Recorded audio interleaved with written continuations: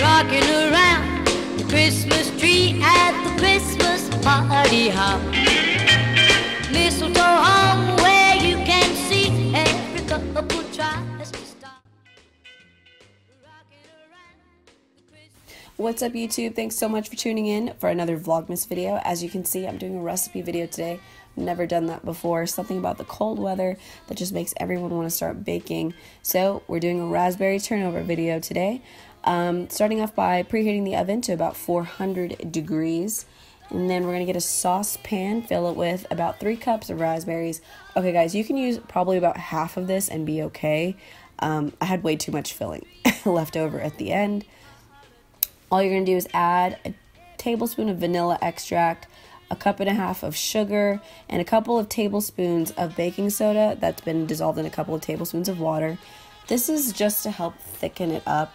We're melting this down to become the filling for the turnover, so make sure you're keeping it on about a medium-high heat for 4 minutes and constantly stir.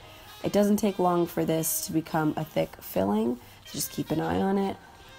Then you're going to take your box of puff pastry sheets and you're going to take out one sheet after it's been sitting on the counter for 20 minutes if you just pulled it out of the freezer.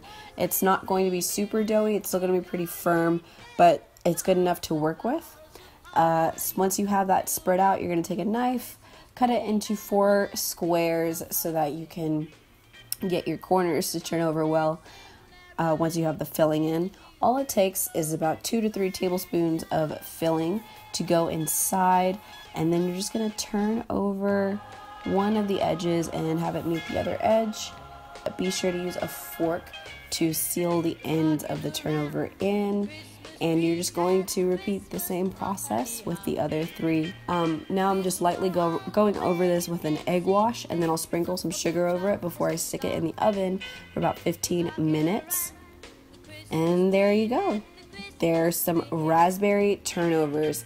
Now, the sugar needs to be adjusted to taste. These were still pretty tart when I took them out, but good enough for me. Yeah, guys, try this recipe out. See what you think. Thanks for tuning in again.